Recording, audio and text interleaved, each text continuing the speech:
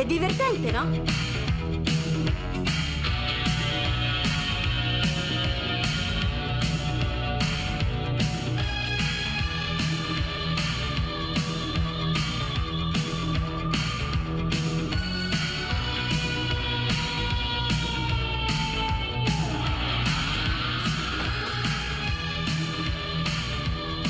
Frena, la situazione si fa incandescente.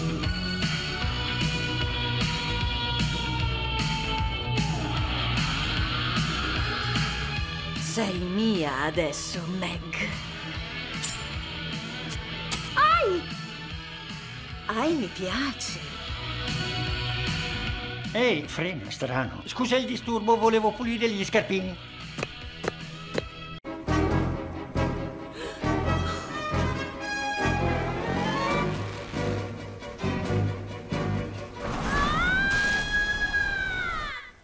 Ah, per un pelo. Peter, chiama un'ambulanza! Il mio numero è stato bloccato dal 911.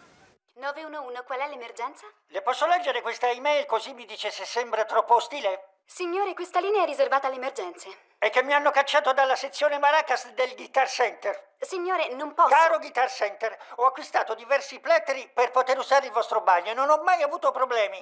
Fino ad oggi. No, mai. Ci siamo quasi, posso vedere il palco. Non c'è niente laggiù, è solo un miraggio.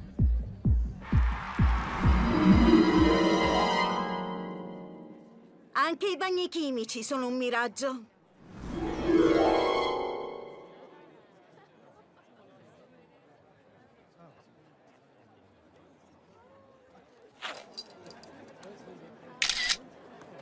Grazie di avermi aspettato, dovevo fare...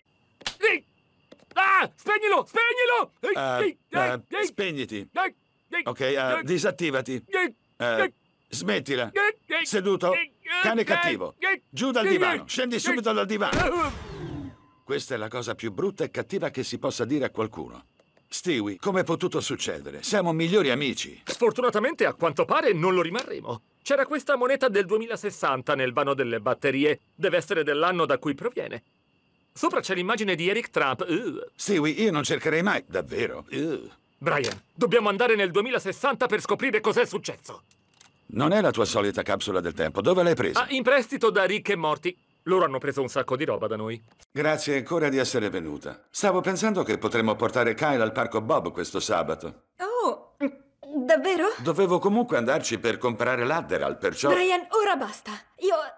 Non possiamo andarci. Come? E perché? Sai, in realtà io ci ho pensato. Oh! Che cosa vuoi dire, Holly? Vedi, Brian, sono ancora giovane. Sta dicendo che tu non lo sei? E io vorrei anche frequentare altre persone. Oh, il colpo di grazia! Il mio ex ragazzo è tornato single e si è rivelato essere un amante molto altruista. Visto, te l'avevo detto!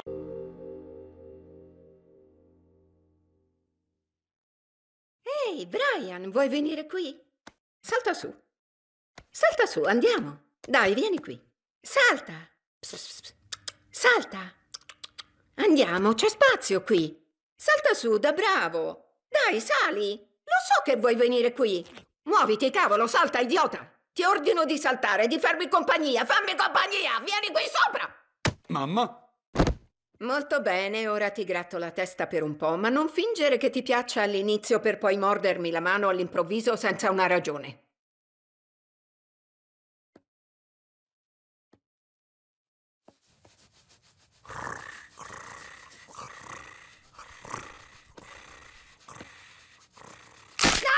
Ora basta, ti compro un giocattolo da $70 che udierai.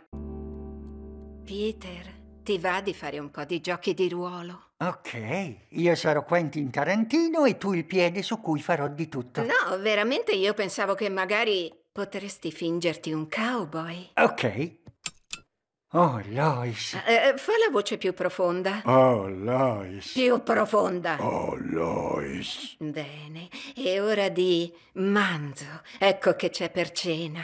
Io non... Dillo! Manzo. Ecco che c'è per cena. Oh, sì. Oh, Wild West. Wild West. Cosa? Peter, si può sapere che ti sei messo? Ho preso una strada diversa dal cowboy, ma tu non cambiare discorso. Meg, questo è ridicolo. Sappi che tuo padre e io ci amiamo moltissimo. Lois, la cassetta del pronto soccorso. Volevo mettere una pizzeria nel forno, ma mi sono bruciato la testa. Nell'armadio, scaffale in alto. Oh, quella valigetta? La portavo al lavoro per sembrare un uomo d'affari. Ferma l'ascensore! Ferma l'ascensore!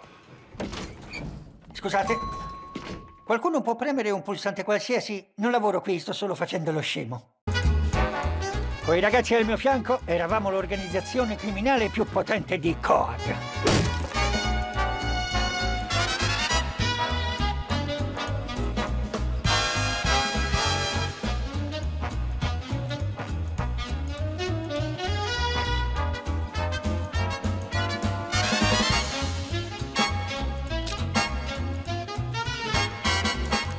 Vivevamo come dei re finché le cose non cominciarono a precipitare dopo il furto alla Lufthansa.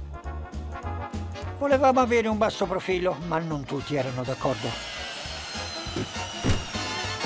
Ehi, occhi aperti, è rubato!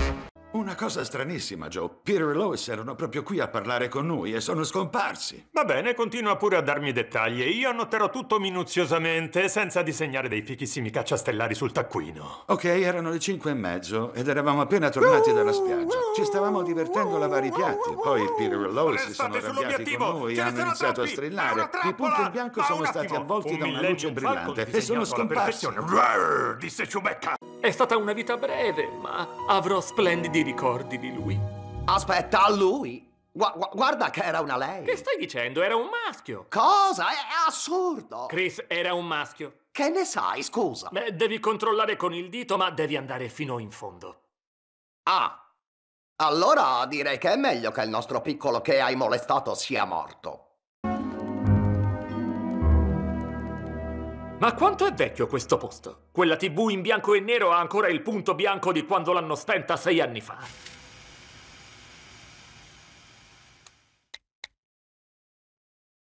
Ehi Chris, tu e Rupert, quanto ci metterete ad arrivare? Ok, a fra poco, bello. Spero abbiate fame, ho preparato una cosina speciale.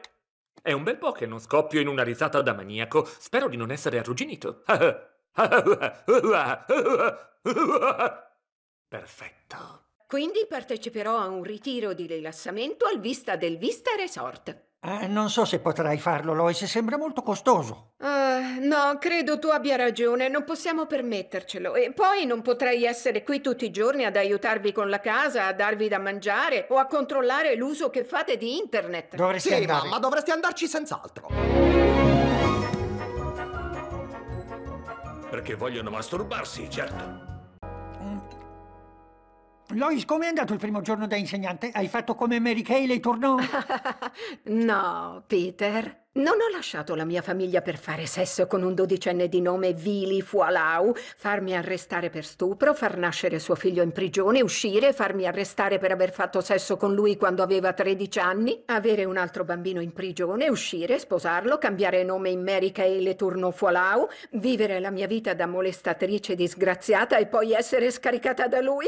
No, non l'ho fatto. A volte invidio quelli che stanno nel carcere della città, tacchino a spese della comunità e senza la noia di ospitare i parenti. Beh, sì, però stanno in prigione. Ah, non è una vera prigione, la prigione fa paura. In quelle celle invece c'è un agente che dorme con le chiavi, che gli puoi sfilare con un manico di scopa o un cane malandrino. I neri finiscono mai in quelle celle? No, loro vanno in prigione.